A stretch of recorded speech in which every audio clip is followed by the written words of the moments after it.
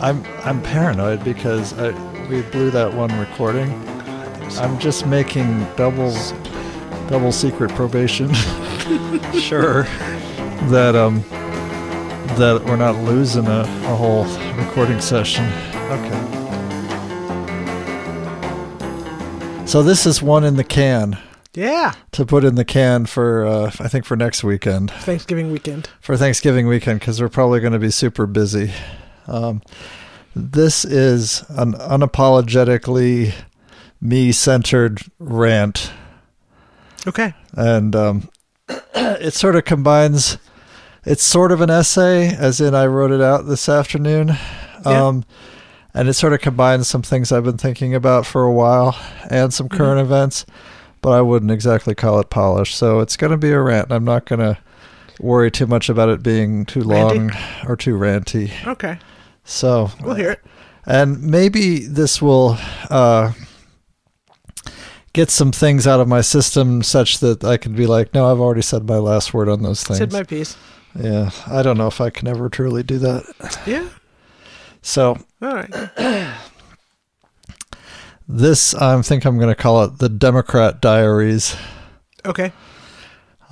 So some historic context on political parties, and I want you to feel free to chime in and tell me what you know or anything you... Yeah, I don't know much. Go on. Yeah, you know something about this stuff. You did take a lot more history than I did, although that was, a while ago. Yeah. So I tend to get called out whenever I talk about the idea that either the Democratic Party is failing or collapsing or talk about voting third party. I get lectured about on Twitter, on Facebook, whatever, about how America is, did I just say how America? How America is a two-party country, and basically in the Constitution, it's a two-party country. We only can ever be a two-party country for structural reasons. And there's the seed of an interesting argument in there. Yeah. Because without runoff voting, or ranked choice voting, or a coalition system, and with what we call first past the post system and winner take all, it's really hard, if not impossible, for third, fourth, and fifth parties to actually continually thrive. To thrive and do something of value. They just get absorbed, like the Libertarians got absorbed by the Republicans. They get absorbed, or they're constantly just pushed to the margins. Yeah. So the American system does generally stabilize on two parties. That's true. Mm-hmm. Right, and it's done that historically, continually. However, the however is the big however, right? This doesn't mean that those two parties don't change and change very significantly. Right. Sometimes they change to different parties with different names. Yep. In modern times, what generally happens is the name remains the same, but the song changes. Oh, right. The content of the party changes. Right. But the name of the party stays the same. So the idea that the two parties that we have today are the parties we will have indefinitely. These are our forever parties. Yeah. And so therefore, in order to get your ideas and policies supported, the only option is to support the current party that you disagree with less. That idea is really quite ahistorical. It's completely ahistorical, honestly, but and carry on. In fact, we didn't require our ancestors... Did you hear buzzing? Yeah, is that a fly? No, it's like a noise in the headphone amp. Oh, okay. Sorry. I'm not sure why. It's just like a noise in the AC or in the power adapter. Sorry. Yeah, I heard it too. I heard it on our last podcast too. Oh. But just showed up briefly. I don't know what's causing it. Okay. It's harmless, presumably. Carry on. Anyway, that's ahistorical. Mm-hmm. And in fact, we didn't require previous generations of people. We didn't scold and lecture them quite so hard about supporting only the two and only existing parties. So there. And a lot of the great political transformations in America involve third parties. And involve transforming parties. Right. So I'm going to talk about that a little bit. Mm-hmm. I want to mention some of the background history of political parties in America. First of all, you were kind of joking about this, but it's true. The Constitution does not mention political parties. No, it doesn't. Nowhere. Nowhere in there. It's not written in stone. Washington was not a member of any party. So there. And he was also... founder. He's very important. Well, his writings are important.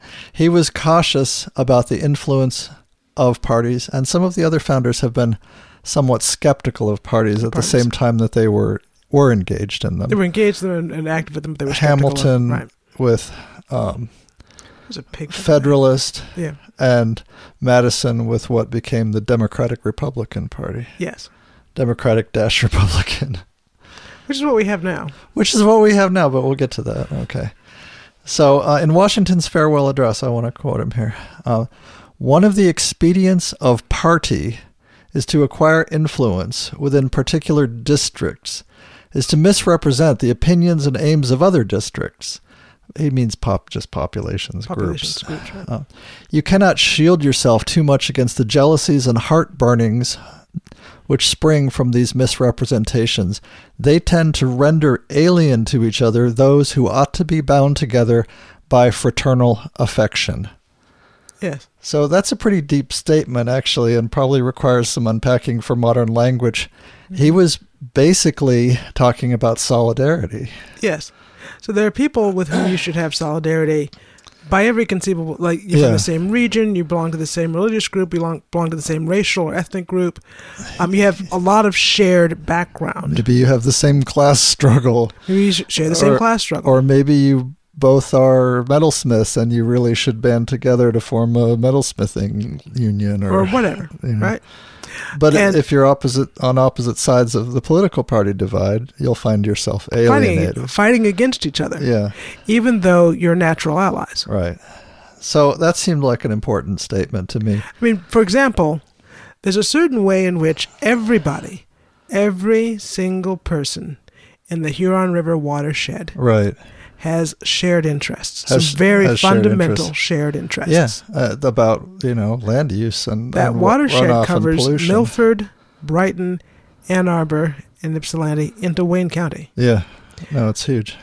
And the political divides between those people are bigger than the fundamental reality that unites them. Sure. And that's kind of what he's getting at. Yeah. Is the way in which people who are natural allies and should be natural allies and should be working together politically will work feverishly against each other because they belong to opposing parties. Yep. So he wrote about this, quote, the spirit of party, not like partying, woohoo, but... that was my essay. He said, it serves always to distract the public councils and enfeeble the public administration. It agitates the community with ill-founded jealousies and false alarms, kindles the animosity of one part against another, foments occasionally riot and insurrection. Foments riot and insurrection? Yeah. I left a little bit out. He actually goes on to say how it leaves us vulnerable to meddling by foreign countries. And I'm like, oh my God, he's talking about Russiagate. I was like, but I dropped that part because I didn't want to try and unpack that. But it was pretty funny. Yes. It jumped out at me. Mm-hmm. Anyways, it's always both a little difficult but a little fascinating to read the actual writings of the founders. Yes. It's worth doing for every American, honestly.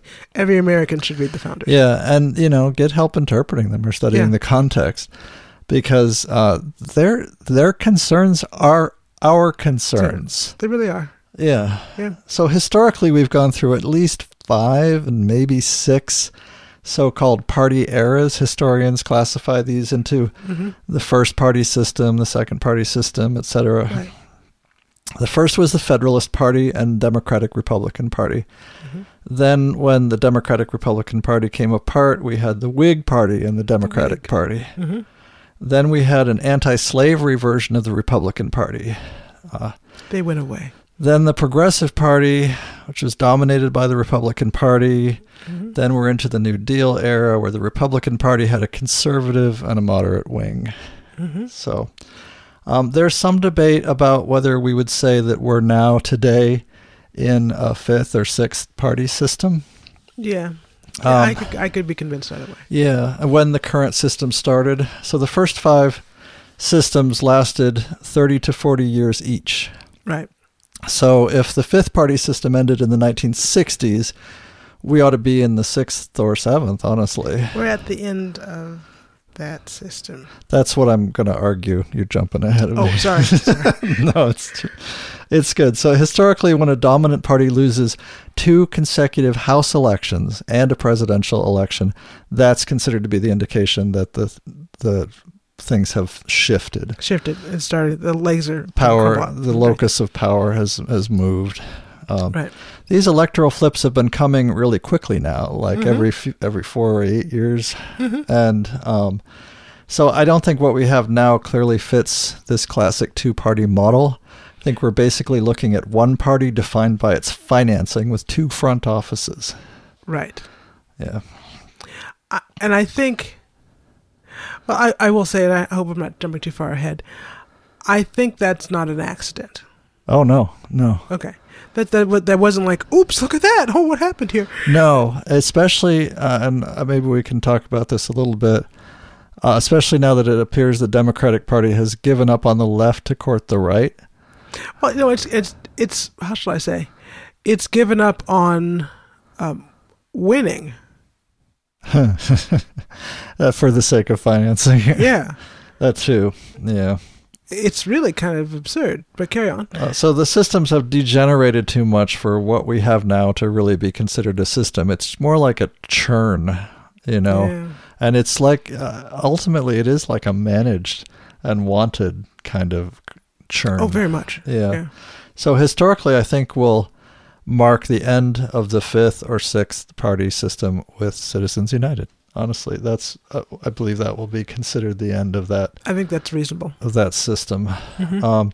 I'm far from an expert on this, but this is just me saying dominant parties can and do collapse and get remade historically. Oh, yes. And so it should not be considered a stretch or even any kind of a radical position to say we've reached the end of the Democratic Party as it's been constituted in the Clinton era. Yeah. No, that's not absurd at all.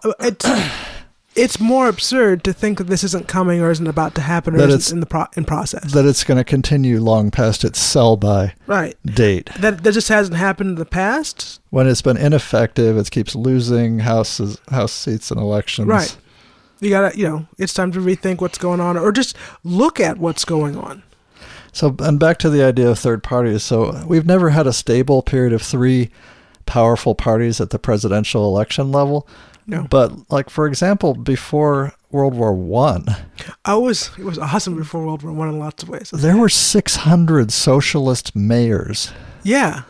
Right. It wasn't so crazy to be a socialist or even an out-and-out communist. That you might organize with a party and win local elections and do local work. Yeah. And honestly, I'm not really making this about Sanders per se this time, but he's really, to my view, he's just sort of channeling an older political model. Oh, yeah. Which was a national norm until the First World War. Yeah, especially, I don't know if he would consider Debs to be probably a hero of his. Oh, sure. Yeah. I think that's fair. Anyway, he might have disagreements, but... He can speak for himself. They have a lot of influence from third parties in down ticket and local races. Mm-hmm. You have these realignments where a third party becomes one of the 2 major parties by kind of supplanting it. Supplanting it, right. And the original sort of collapses and withers away. Like the state. For example, I realized as I wrote that I was channeling Karl Marx. 1856, Republicans supplanted the Whigs. 1912, Progressive Party surpassed the Republicans, and this allowed Wilson to win. Mm-hmm. So then they kind of acted as a spoiler. Right? The Progressives acted as a spoiler for the Republicans. The Republicans. Oh, yeah, Right. the Progressive Party acted as a spoiler, right? Right. And that happened. And that happened historically. We're still here. It's okay. You can have spoilers. That can happen. Yeah. Right. Although Wilson was a real shit. Well, yeah. In that same election, Eugene Debs won 6% of the vote as a Socialist Party candidate. So, my whole point is that when a party ceases to be popular and ceases to democratically represent voters, it's vulnerable to this kind of realigning election. Mm-hmm. And also to being supplanted by a third party. For some people, including some political scientists, that is just terrifying and unacceptable, and they have to do everything they can to pretend that's not happening. It can't happen. But it doesn't make any sense. I mean, isn't this what they study? It almost seems like they don't study history. Oh. But I don't see how, I So mean... what the hell are they doing? I don't know. But yeah, this was one of the other people I unfriended on Facebook. Oh. By the way, was a political science professor friend of mine who I knew in college. Oh. That happens. And I couldn't believe how uninformed he was about politics. Well, how narrow his thinking was, and what a scold he was, you know. Bad Paul, no biscuit. It just went on and on. After I kept asking him to just drop it, you know. Move on, man. And so I finally unfriended him. But I'm like, you're a department head. Jesus Christ. Are you bickering with me on Facebook about my vote? Sorry, I shouldn't laugh. Don't you have some papers to grade or something? Sorry. Keep your eyes on your own paper. Keep your eyes on your own paper. But if you step back historically, you might see it as a sign of health and life in the system. Yeah. It's vitality in the system. Which has historically been very dynamic. Dynamic systems can adapt and live and evolve and become more suited to changing conditions, and static ones fail and die. Mm-hmm. So, with all that context, yes, this is the introduction. Oh, okay. I told you it was going to be long. Mm-hmm. Yeah, have a seat. Yeah, sorry about that, Adam. Just relax, get some tea. We're coming in for the second round now. I want to talk about Donna Brazile's revelations, what they actually mean, and how people are responding to them. Yeah. What I think they mean. What you and think why I think they're important. Mm-hmm. Okay, so I don't want to give the impression that I think she should be lauded as some kind of hero. Okay? Oh, God, no. She is a party hack. She's a partisan. Chop, chop. You could call her an apparatchik. Oh. Is that an insult? Well, if you spell it with a CHICK, it is. Oh. No, I would never do that. That would be sexist. But Russia. Stop. Let's remember that she actually was interim chair of the DNC in 2011 and 2016. She was Al Gore's campaign manager in 2000. She worked on campaigns going back to Jesse Jackson and Walter Mondale in 1984. And she was a superdelegate. And she's trying to sell a new book. Oh, all the above. Right. Yeah. So she ran Al Gore's campaign? Because that campaign sucked. Well... Yeah, she bad. She wasn't so great at it. Oh God! No wonder she distanced her name from that. Grief. Now, I'd like to say I just could pull all this facts and dates out of my head, but no, I had to get onto Wikipedia, of course. Well, yeah, sure. Okay. Anyway, but I didn't really know she'd been around for a while. Yeah. You know. So, this is what I like about her. Okay, she has been a voice for playing by the rules. In 2008, we had a strange situation in the Michigan primary. Do you remember the? Jog my memory. We went to vote in the primary, and Barack Obama was not on the ballot. Oh, that's right. Yes, yeah, I remember it was that. so strange. I kind of blocked it out until I was rereading about it today. Yeah. But I remember going to vote in January, right? Which was very unusual. It was very early primary. Yeah, and I couldn't even vote for Obama. So I'm like, why the fuck am I here? Right? So, what's that about? Michigan and Florida both changed their voting dates to be earlier than the party rules allowed. And so the party had said they couldn't vote before, I think it was February 5th or something like that. They changed them to January. They wanted to have more influence on the primary. Who wanted to have more? The Michigan Democratic Party wanted more influence in the primary. Yeah. Okay. So they moved the primary earlier. So they moved their primary earlier, and they broke the rules set up by the DNC. Right. And Brazile believed that they needed to be punished for this. Right. The state parties. Okay. And so she was opposed to seating any delegates at the convention and sticking to the rules. Mm-hmm. Clinton still advocated seating all the delegates. Mm-hmm. Now, the Republicans did the same thing, right? So Florida and Michigan, because if the Democrats are going to move, they're going to have to move too. You can't, so. All right, you got to have the primary at the same time. So the RNC wound up seating half their delegates. They're like, okay, you guys are going to get sanctioned. The sanction is we'll only seat half your delegates. So there. The DNC did wind up seating all their delegates, but gave each one half a vote. We're like, same thing. It's 6 of one, half dozen of the other. Okay. Right. We can't do what the Republicans are doing. That would be weird. So, but I do give Donna Brazile, she took a stand saying, no, there has to be a consequence for breaking the rules. Your rules and agreements. So she gets, in my head, some credit for standing up against 2 states that were trying to game the system in some way. Like, how is this gaming? But I don't understand. How is this gaming the system? I can't. How does it hurt? Why does it matter? I can't go too far into that because I really don't quite understand it. Okay. But I just remember that as a result, several of the candidates pulled their names from the ballot. Oh. And I think at least one other didn't get on the ballot because the paperwork didn't happen in time. Right. So it was a strange, a really convoluted mess. Right. And I'm not really sure what they thought they were achieving. So maybe someone can clarify that, or I'll have to look it up later, but that's sort of a side point. But this is, I'm just pointing out a time when Donna Brazile stood up for something and made a difference, and except she was overruled, but there it is. But no, she stood up for following the rules, which I got respect for following the rules, as long as they're not criminal rules. And I believe in this kind of behavior because I think without the threat of whistleblowers and exposure, institutions like the DNC invariably become corrupt. Right.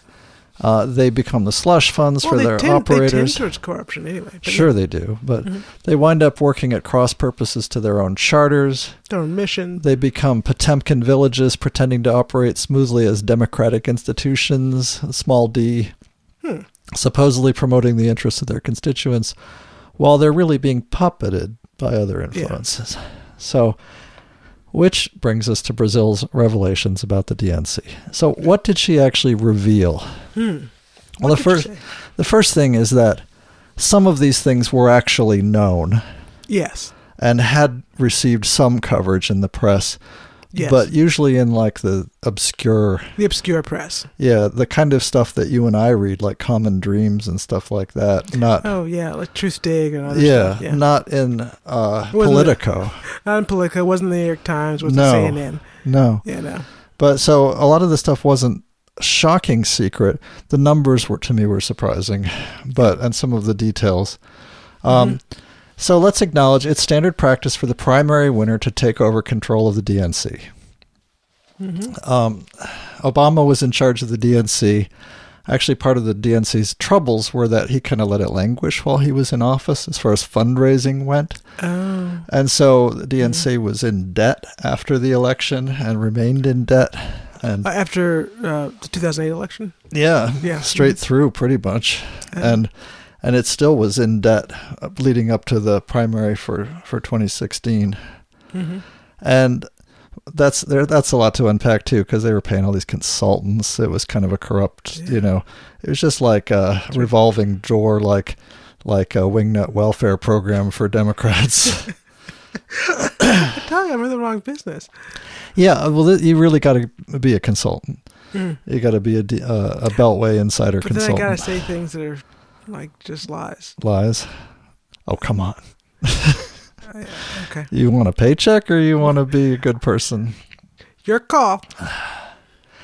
Clinton's campaign signed an agreement. This was their big revelation, the text of the agreement, to fund the organization and control messaging and the debate schedule before the primary.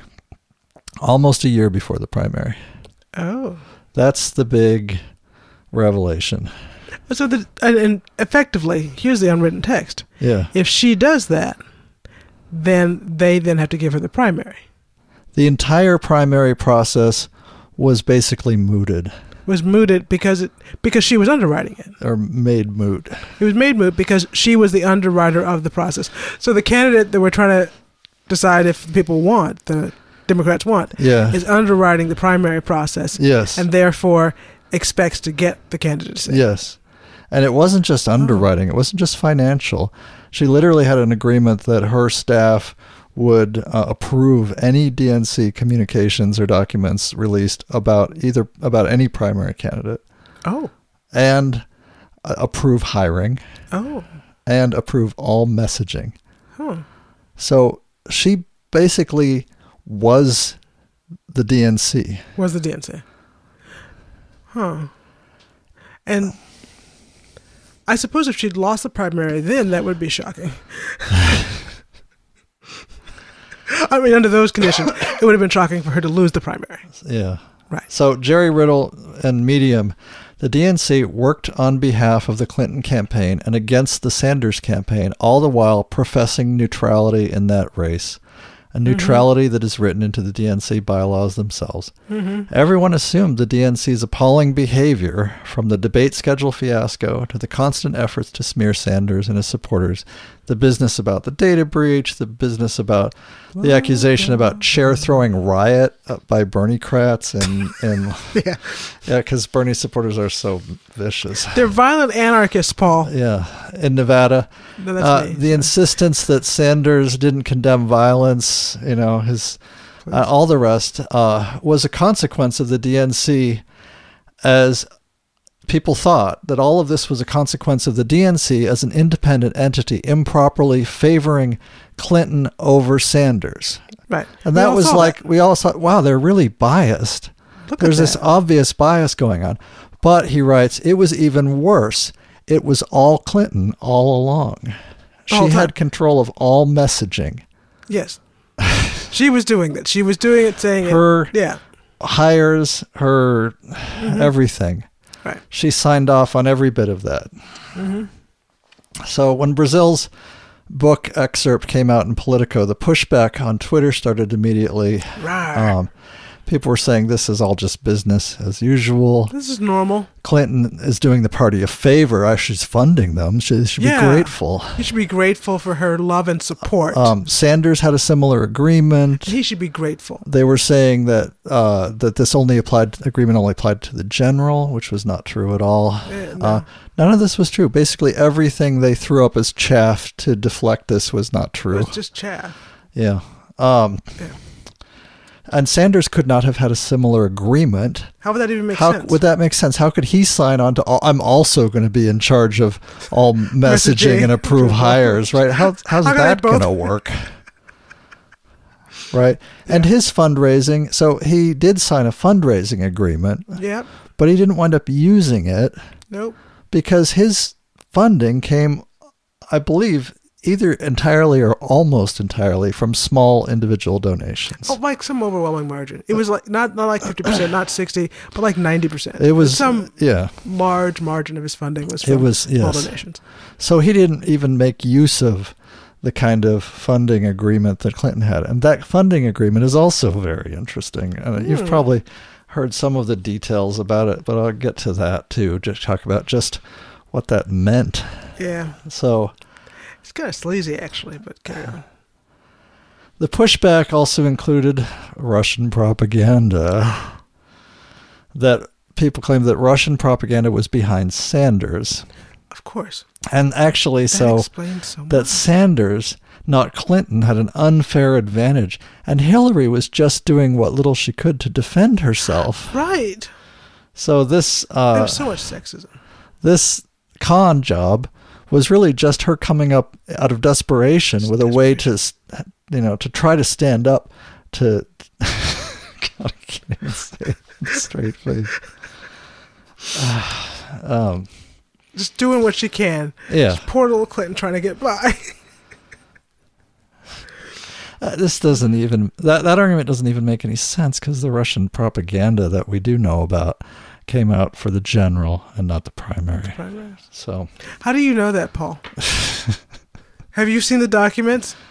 The Russians were engineering this election from the beginning. You know what? I've seen the dumb ads that they ran.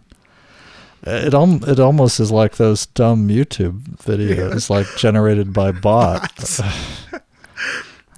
Vote for Trump, yeah. What? Yeah. Comrade, join Bernie Sanders. He give you free vodka. Free vodka. So to quote Riddle again, you try to craft some fake impression of a double standard to use as a weapon against Sanders. And it never, for so much as a moment, occurs to you, as you're doing so, that this behavior, the corrupt behavior you're trying to rationalize, proves Sanders was right about the establishment all along. Yeah. It's far worse than he'd suggested. If of course, like most Democrats, you dislike Republican efforts to game the system to their advantage, you're now the one employing the double standard. Yeah. You're already very down on Russian manipulation that's merely alleged, but you give Clinton's manipulation a pass. There's a great article in Counterpunch by Margot Kidder. Are you... Go ahead. Say it. Say it. Say it. Are you kidding me?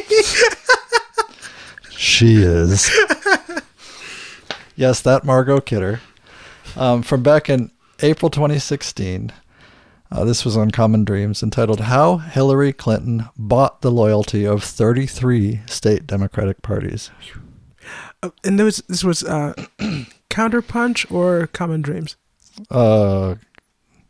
I don't know. I have to look it up. It's on my computer. I'm thinking it was Common Dreams. Okay. Maybe it was Common Dreams. That's what shocked me. The idea that Margaret Kidder was writing for Counterpunch. No, you're right. They're too... they're very different. Yeah, okay. Can't keep my... honestly, I don't read these things that much anymore. Right. But I know the editorial bias of each of them. So, right.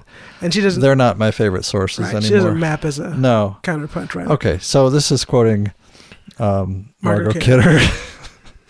Yes, we're through the looking glass, honestly. No, she's been an activist for a long time, apparently. I guess, yeah. Yeah. So, in August 2015, at the Democratic Party convention in Minneapolis, 33 Democratic state parties made deals with the Hillary Clinton campaign and a joint fundraising entity called the Hillary Victory Fund. Victory. The deal allowed many of her core billionaire and inner circle individual donors to run the maximum amounts of money allowed through those state parties to the Hillary Victory Fund in New York and the DNC in Washington. This is long. I did edit. This is just some excerpts, right? It's a long article. But the idea was to increase how much one could personally donate to Hillary by taking advantage of the Supreme Court ruling in 2014, McCutcheon v. FEC. This is an important ruling. That knocked down the cap on aggregate limits as to how much a donor could give to a federal campaign in a year. It thus eliminated the ceiling on amounts spent by a single donor to a presidential candidate. Right. A single donor, by giving $10,000 a year to each signatory state, could legally give an extra $330,000 a year for 2 years to the Hillary Victory Fund. For each donor, this raised their individual legal cap on presidential campaign to $660,000 if given in both 2015 and 2016.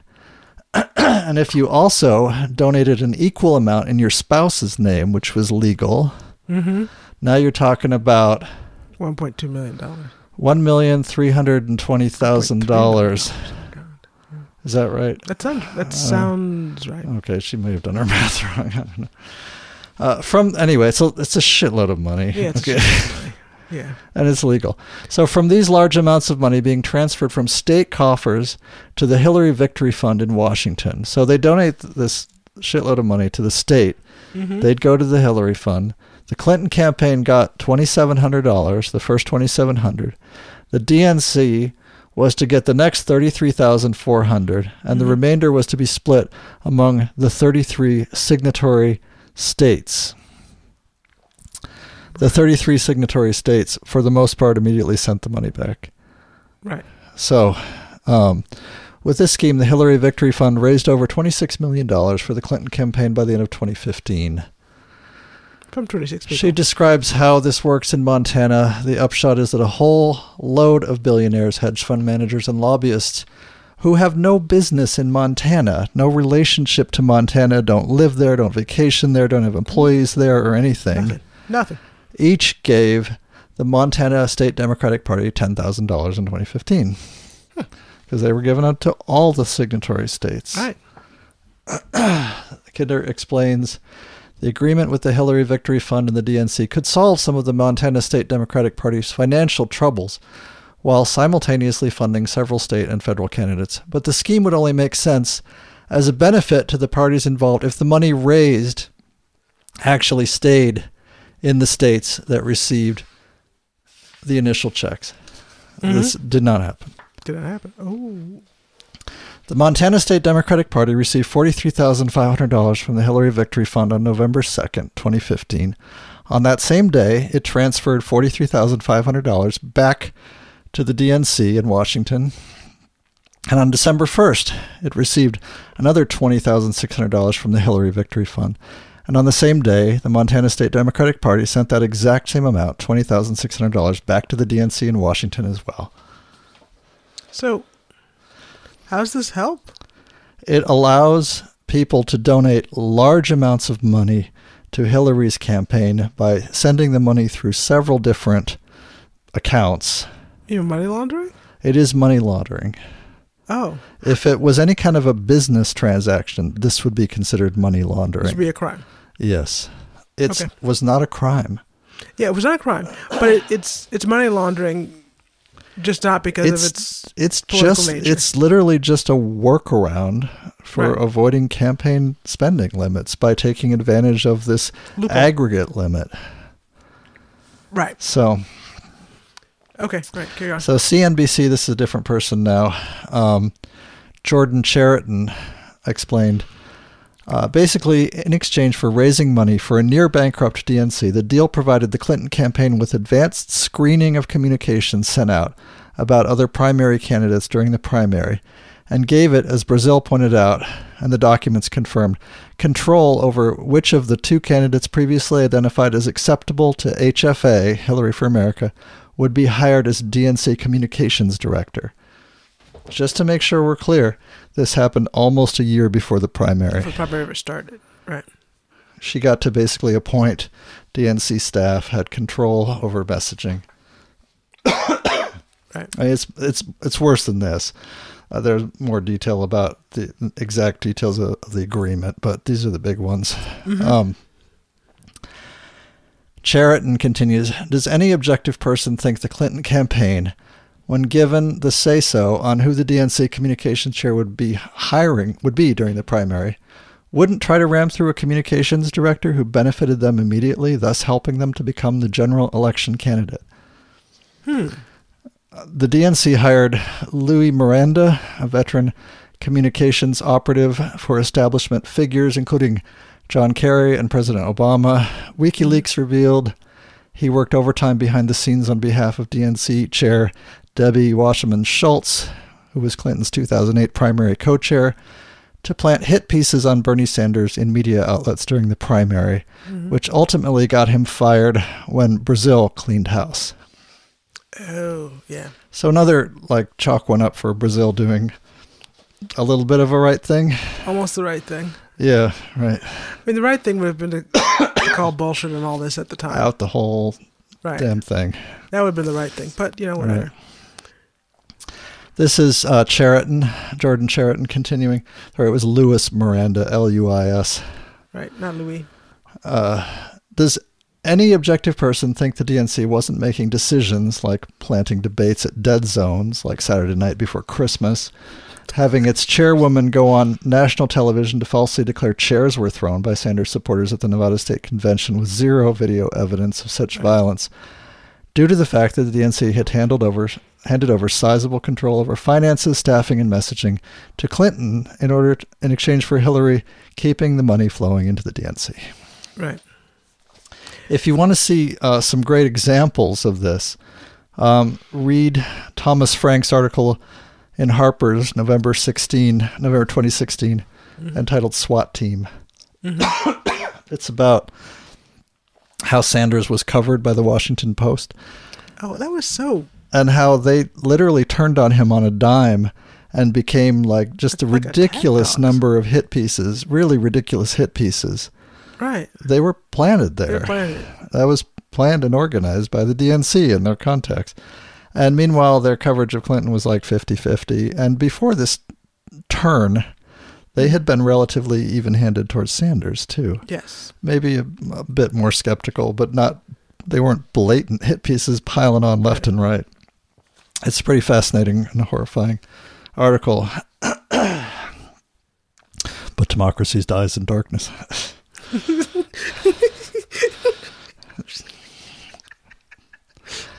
Washington Post can suck it. Cheriton says, I've never before seen the press take sides like they did this year. Oh, no, this is, this is Thomas Frank now. I've never before seen the press take sides like they did this year, openly and even gleefully bad-mouthing candidates who did not meet with their approval. This shocked me when I first noticed it.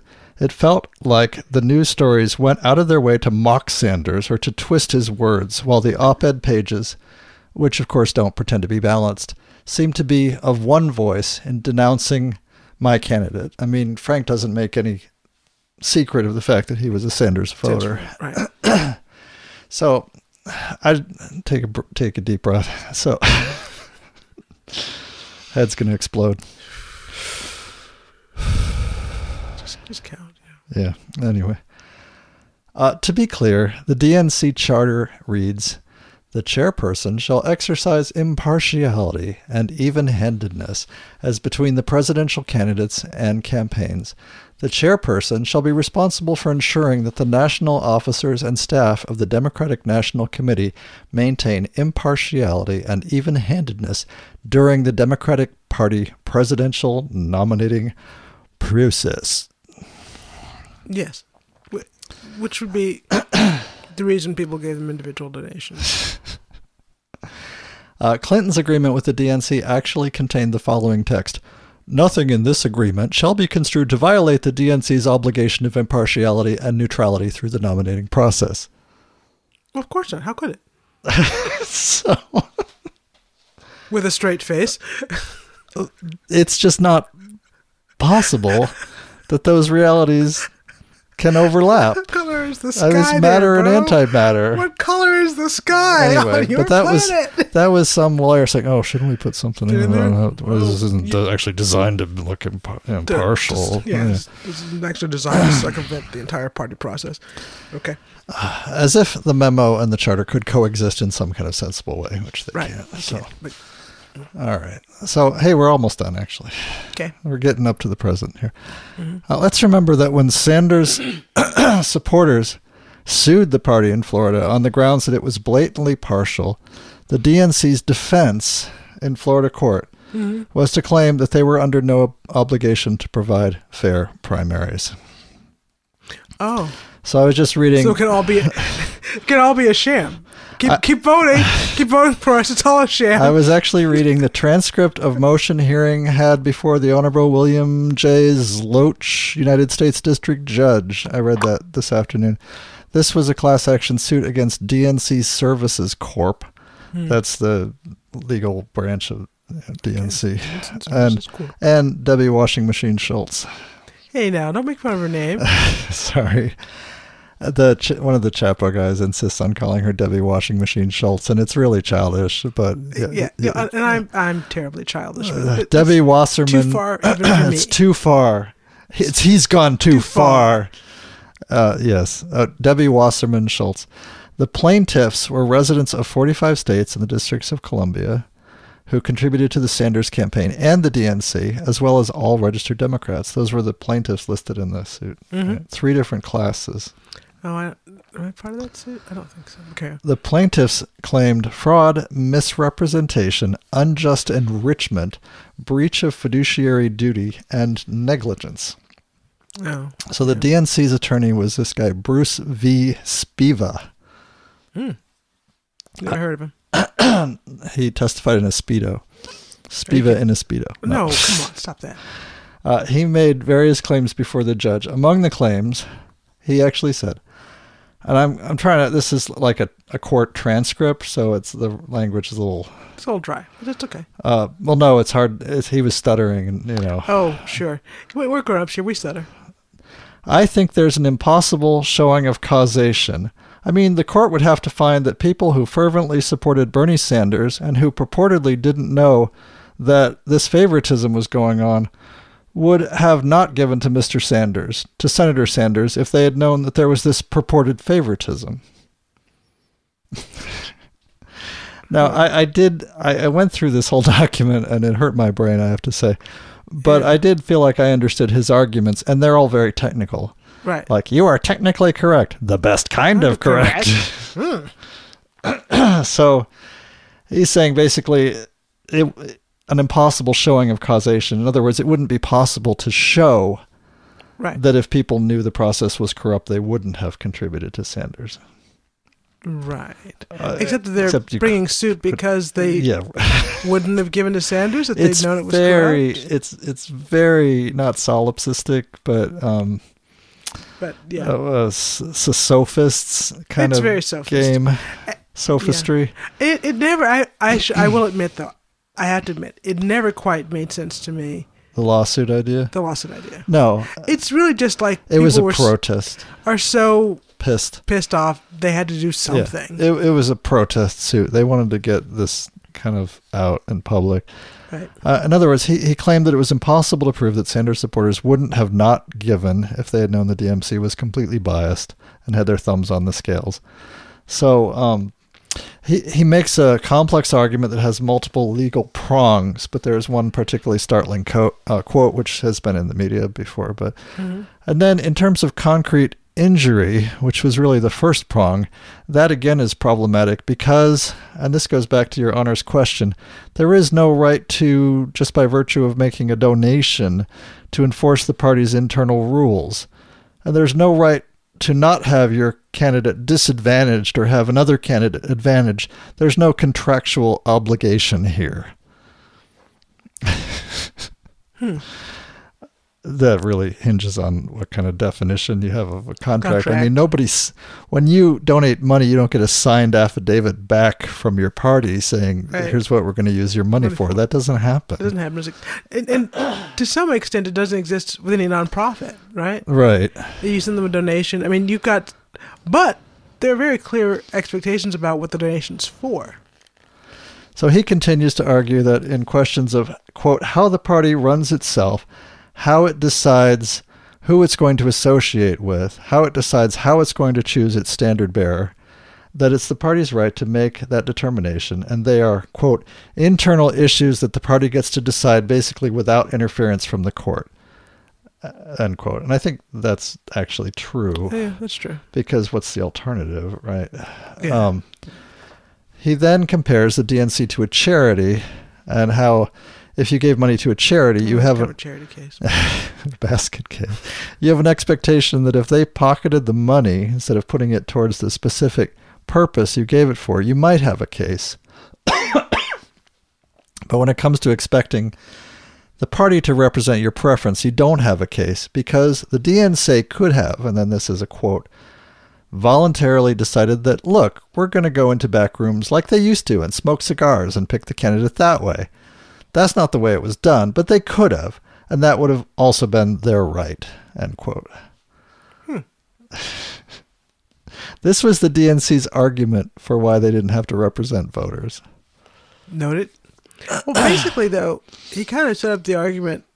I think you could prove that in effect they pocketed the money, and didn't do what was expected. That's exactly what happened. Right. Yeah. So and they don't have a right to pocket the money and not do anything for it. Not do anything for it. Right. So so this, now we're coming to the last bit here. Okay. So, Section 3. I don't even have markers. It's just one big wall of text, honestly. I just start typing, you know. I hear you. It's a luxury denied to many. Okay, blah, blah, blah. Oh, so this may all be technically correct from a legal standpoint, but to me this is really a, quote, naked lunch, unquote, moment, which is when suddenly the light comes on and you get to see what's actually on everybody's fork. Right. Oh my God, what are you eating? I've been running on for a while on this subject. What's the upshot? What's the bottom line? What's the bottom line? What does this mean?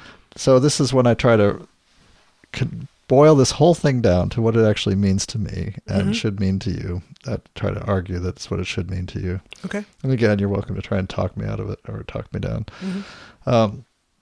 After the election, the Democrats were claiming that, hey, Sanders people, just shut up. Clinton won the primary fair and square. Right, come on. Between superdelegates and the contribution scheme and the vetting scheme and messaging control a year before the primary, they can no longer make this argument. Can't make that claim. We can say we have a mountain of evidence that suggests that it was not fair and square. Well, and for me, what that comes down to, I kind of don't have a horse in this race. Yeah. Right. But given that there was no chance you were ever going to vote for a Democrat. There was little chance I was going to either. Right, but so that wasn't going to happen. But those were the arguments I engaged in. Right, those are the arguments, right? The arguments people had. I think given that was just an outright falsehood, what this amounts to is that, in effect, it is these machinations that gave us Trump. Not third-party voters, but these machinations. That's my belief. That brought 45 into office. Especially when you look at polling right after the election, you really see that if the polls were accurate, Sanders in a straight-up race would have beat Trump. And you can't prove that. You can't prove that. And I actually personally, I kind of remain unconvinced. Sure, there's lots of gaffes that could have happened. Oh, so many things. Maybe he collapses on stage, whatever. Lots of things that could have happened. Maybe there's a skeleton in his closet that hasn't already been a bagel scandal. Did you see? Do you see how much logs he puts on his bagels? He's gonna die. No. I said I want a lot of cream cheese. I will not be taking questions. You have to tell that story now. Okay, I have to tell the story. Yeah. We're going down 3 layers deep in Inception. So when I came to Michigan a million years ago, I moved here from the East Coast. Before the Anthropocene. And being from the East Coast, we eat bagels there with lox and cream cheese. And for the uninitiated, lox is smoked salmon. That's delicious. And it seems so mundane. It seems mundane now. But in the early 90s... It seemed like it ought to be a no-brainer to get lox and a bagel with lox. Right? Yeah. It just seemed so basic, right? Right? But I'd been here for like 6 months, 9 months, almost a year. And I hadn't had one, and I was really kind of jonesing for one. Yeah, I couldn't find a decent bagel I jones for one every once in a while, and I'm not even from there. Right? And really it's a sort of classic with the tomato, the red onion, Oh, stop. This is salivating. So I was driving through this area, and was it north of here? Northville, I think is the name. Northville, yeah. And there's this place Einstein's. called it was not Einstein, it was the New York Bagel Factory. Yeah, baby. All right, bring it. I wheel through the drive-thru, put down my money to give me a bagel with lox and cream cheese. And I wait, and they give me the bagel, and I drive off, and I'm unwrapping my prize, and there's 3 inches, like a 3-inch slab of cream cheese on this bagel. And no lox. It's nothing else. Just they heard you say lots of cream cheese. They had no idea what the hell I was talking about. I'm beginning to think they weren't even from Manhattan. Exactly. So, it's a standing joke in the Potts household Lots of cream cheese. Lots of cream cheese on that bagel. No, you smear the cream cheese.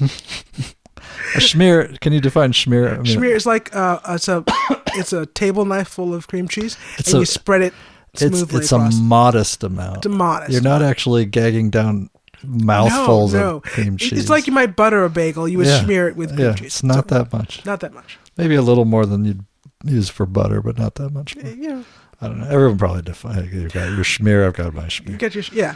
But no, it's arguable for me whether or not Sanders would have won the election.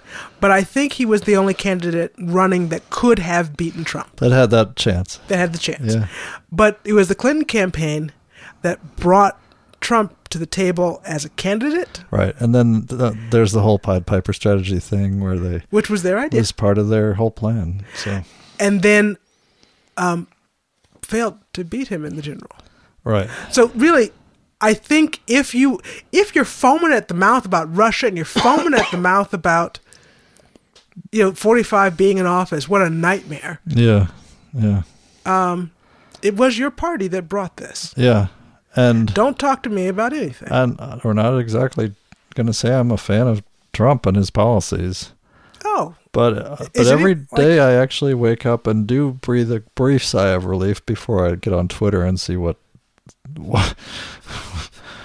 Trump's been producing along with his morning bowel movements. I breathe this brief sigh of relief that Hillary Rodham Clinton is not president. I do. Yeah, no, that was actually a real relief for me. Yeah. But not that I look forward to anything 45 is going to. Oh no. Gonna do. I mean, and even who would? I don't think even his supporters do. No, they're a little fed up. Yeah, and just don't care. They're just glad that their guy won. Yeah. They're I don't know. Anyway, so this was my point. This was a topic sentence. Okay. Here's your topic. The Democrats were claiming that Clinton won the primary, quote, fair and square, unquote. But everything that we've learned reveals that they can't make that argument, or at least they can't convince me of that argument anymore. No. Neither fair nor square. My Clinton supporter friends have been telling me I just need to grow up.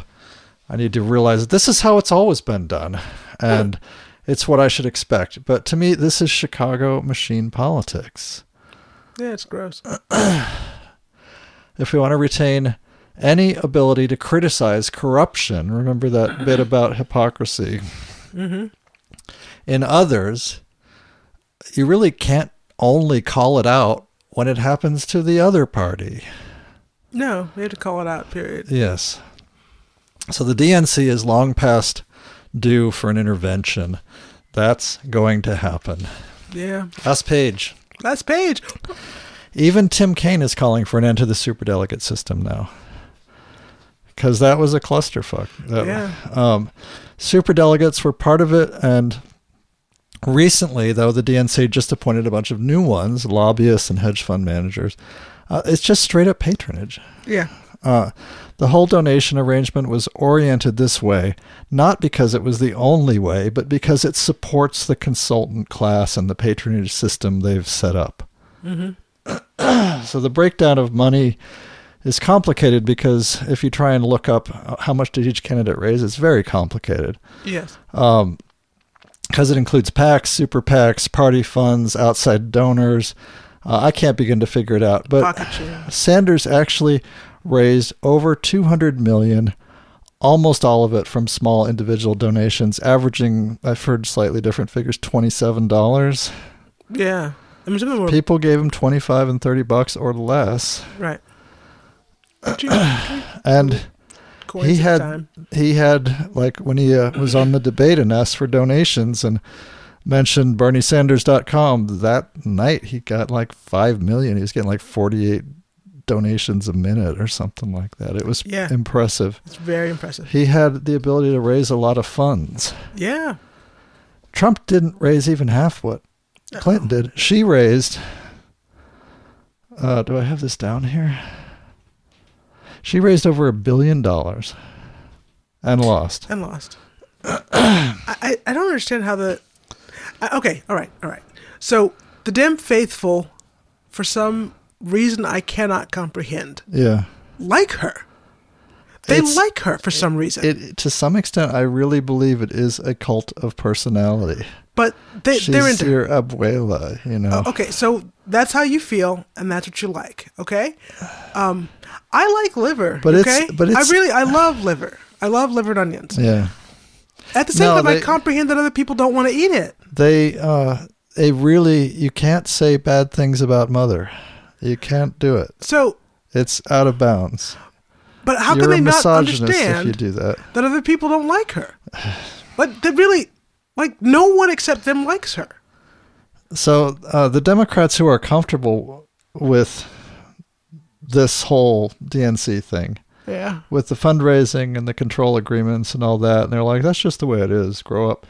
I think we need to ask them, would you just be comfortable handing over the choice of candidates to a board, say the board of Goldman Sachs? Yeah, we could just let Goldman Sachs. Because that would save us all a lot of grief. So much time and money. It would save so much money. The primaries are endless. Endless. They're expensive. No, I don't know if people have blocked out what an unpleasant experience that was this time, but it just dragged on forever. Oh gosh! At one point, Veronica was like, "So, who's the president now?" We're like, "Barack Obama." We still have 6 months to like, go. What? No, seriously, you guys haven't had the election yet? Just haven't decided yet? It's been a year. It's been like a year like this. Oh, it's awful. No, but seriously, it's hard it's exhausting for them too. Yeah. I mean, we really, even the strong ones, we do see them start to mentally unravel on the campaign trail. Coming to pieces. They're like, Sanders was doing, in states, he'd do like 40, 50 rallies, It's pretty robust, but he's 72, 73, and that can't be safe. It's gotta be hard. And I mean, I can imagine just getting up there at some point, not knowing where you are. You look out and you just start speaking in tongues or something. You start gibbering. Hail Satan. But I think if you phrased the question the right way, the answer for the unfaithful would be yes. Just like Goldman Sachs decide who the candidate is. Yeah. Well, that's what it is. Mm-hmm. That's what we trust the rich. We trust them and that's why they're right wingers. Because they are right wingers. That's why they're right wingers. Our interests are their interests. What's good for business is good for us. It's good for us. We glorious few proud identity liberals. Yeah. And they don't understand that is what makes them a fascist. It's just being on the right. Well, I wouldn't say every right winger is a fascist. I'm not going to go there. Right. I have friends that would, but I'm not there. No, it's the being on the right and basically agreeing that corporate control of government and government is control how we're gonna of do corporations. That's how we're going to do this. Is okay. It's one and the same thing. It's one and the same thing, and I'm okay with that. System, the establishment. And it's good for us as long as transgenders can serve in the military. Yeah, and then I'm good. And what people weren't talking about is just how very far economically all of us continue to fall, and it's only been downhill. It's been free fall. All of Clinton, all the Clinton years, all the Obama years, and the Bush years in between. Going back to before Carter. Yeah, it's been about 40 years of free fall. It's about. So the phrase is utopia ended in 1972 as far as economic prosperity. Anyway, so Goldman Sachs, Hillary's biggest donors were Paloma Partners, Pritzker Group, Renaissance Technology, Saban Capital Group, NewsWeb Corp, Soros Fund Management, among them also Microsoft, Alphabet, that's Google, Apple, J.P. Morgan Chase and Company, Time Warner, Kaiser Permanente, Wells Fargo, etc. Mm-hmm. I'm also told that I hear people saying, it's time to stop relitigating the election. Yeah. My response to that is what we've learned from all of this is that we never litigated the election. It never happened. We never litigated. It was never fairly and properly litigated. And if that happens in a trial, you get a mistrial. You get a mistrial and you do it again. So I'm declaring a mistrial, and so are millions of other Americans. And it's going to have to be litigated somehow. This thing between the populist wings, the people, and the centrist party, that has to be litigated. If we want Americans to have any trust in the system, to have any participation, to get anything from their tax money, to get everything from their government, to get anything out of this system, when they put so much effort and faith and trust into it. Right. And that, if we don't have trust in our parties, we have to change them. And that is the American way. There. I got to the end. Woo! Knew it could happen. Knew it was possible. So there it is. There it is. Any closing thoughts? I'm sorry it was so long. You can see why I wanted to get the whole argument out, though. Yeah. Yeah. Well,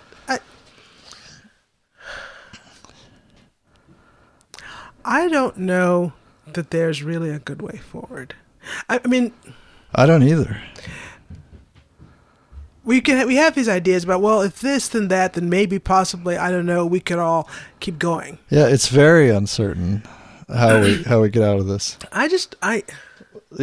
Without la guillotine. The guillotines. Well, to the barricades. I don't think that's not going to be how Americans do it. No, it's not. It's not going to be how Americans do it. No, not really. I really think that we will know after it's happened that it happened. The revolution will not be televised. So we'll only know in retrospect. Right. And that I hope things continue on for our family with general safety and whatnot. We really hope for stability, but stability is not possible, and so we hope for positive change. Exactly. Exactly. I hope the changes are positive, but things seriously have to change. Absolutely. On a fundamental level, they have to change. Yeah. And if for no other reason than total environmental collapse, for example, and total economic collapse, and a few other minor details like that.